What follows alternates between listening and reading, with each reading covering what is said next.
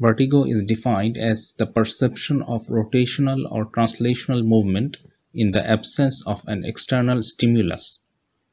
It can be of vestibular or peripheral origin or be due to non-vestibular or central causes.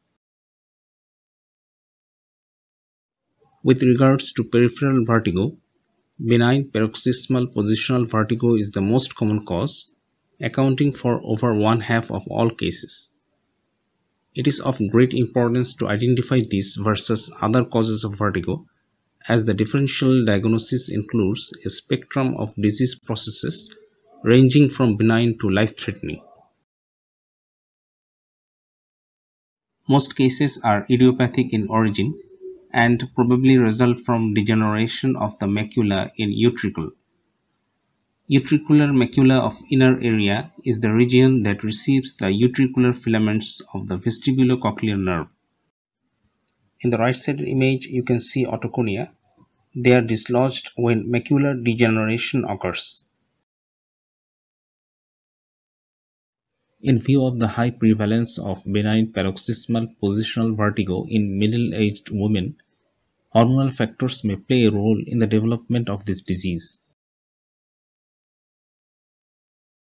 In a recent study, bone mineral density score was decreased in both women and men with idiopathic benign paroxysmal positional vertigo compared with that in normal controls without a history of dizziness.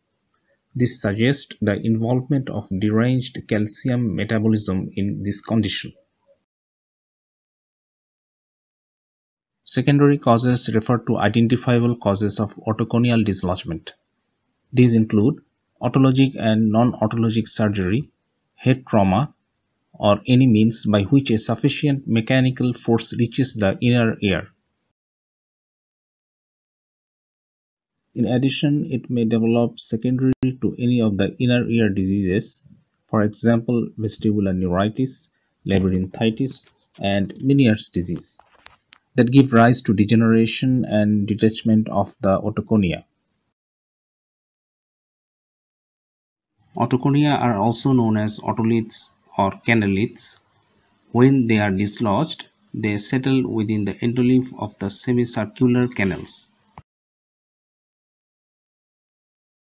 When the head remains static, there is no stimulus causing the hair cells to fire.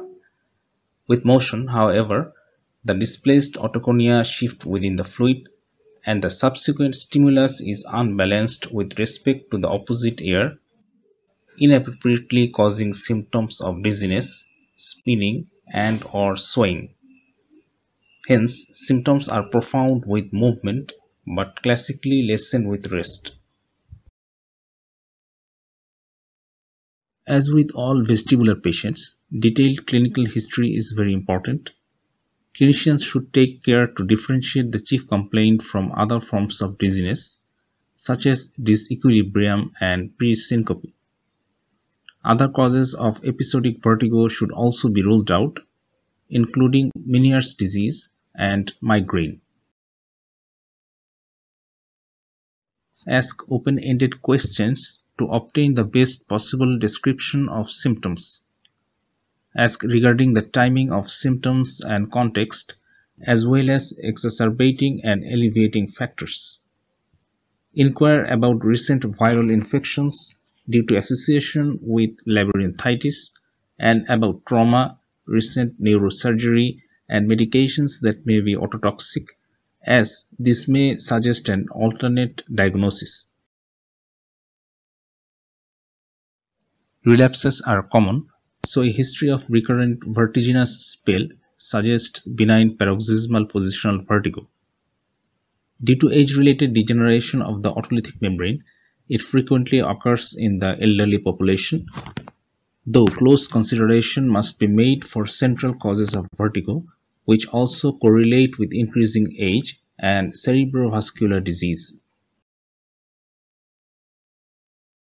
Classically, the symptoms are sudden in onset, provoked by movement, and decreased with rest. These vertigo spells usually last less than 20 seconds. The onset of vertiginous symptoms is provoked by specific head movements, such as extending the neck, bending forward, or rolling over in bed. The Dix Hallpike test is a diagnostic maneuver that can be performed quickly and easily to evaluate for benign paroxysmal positional vertigo. It is based on the anatomical properties of the inner ear, which predispose displaced otoconia to settle in the posterior semicircular canal. Excitation of the posterior canal results in upbeating and torsional nystagmus, which indicates a positive Dix Hallpike test. Theoretically, otoconia may settle in the superior or lateral semicircular canals, leading to a negative test, though with a sensitivity of 79% and specificity of 75%, this maneuver does have clinical utility. The Dix Hallpike helps localize the affected ear by exacerbating both symptoms and clinical signs such as nystagmus. These images demonstrate how to do the Dix Hallpike maneuver with the right ear. The patient is at first seated with the head rotated at 45 degrees. Then the patient is quickly lowered into supine position with neck extended below the level of the table. With head extended, examiner observes the patient for nystagmus. It is largely a clinical diagnosis, and often the battery of laboratory and imaging tests ordered only help to rule out other possibilities. Imaging of the head is unremarkable. Head CT and MRI are useful to rule out infarct, hemorrhage, masses, tumors, or other pathology that would suggest alternative causes of vertigo. It is usually a self-remitting disorder and may resolve as time goes on without specific treatment. After using the Dix Hallpike maneuver to localize which site is problematic, the Epley maneuver can be performed.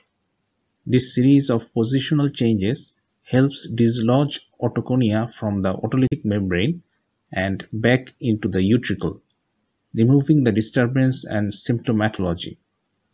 The original version of Epley's maneuver has been modified by other physicians for ease and simplicity. This is the demonstration of modified Epley's maneuver. After the Dix Hallpike maneuver, which is shown in A to C, the head is turned 90 degrees toward the unaffected ear, which is shown in D, and the head and trunk continue turning another 90 degrees in the same direction, which is shown in E. The patient is then moved to the sitting position, shown in F. Each position should be maintained for at least 1 or 2 minutes or until the induced nystagmus and vertigo are resolved. The Dix Hallpike and Epley are not always tolerated by patients, in which case treatment is symptomatic. Antihistamines address vertigo by suppressing labyrinth excitability and vestibular end organ receptors. The antihistamine best supported in the literature for vertigo is meclizine, 25 to 100 mg daily. Vertigo associated with this disorder is typically abrupt in onset, very brief, and truly paroxysmal, just as the name suggests, and medications may not be particularly beneficial. Hence, routine medical management with meclizine is not indicated unless the frequency of vertigo spells is high and disruptive to daily function. Nausea and vomiting is another common complaint with this disorder and can be treated with antiemetics as needed, ondansetron, metoclopramide, or promethazine, prochlorperazine. It should be stressed that this is a benign disease. Operative intervention should be reserved for intractable cases or patients with severe and frequent recurrences that significantly impact the quality of life. Preoperatively, surgeons should precisely confirm the affected canal and its site.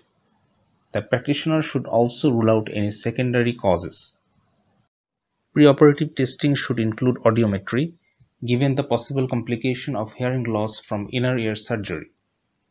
Objective vestibular testing is encouraged to establish baseline function in the operative ear and ensure normal vestibular function in the contralateral side. Imaging with CT and MRI should also be arranged for surgical planning and to rule out central lesions that may mimic benign paroxysmal positional vertigo. The surgical options are singular neurectomy and posterior semicircular canal occlusion.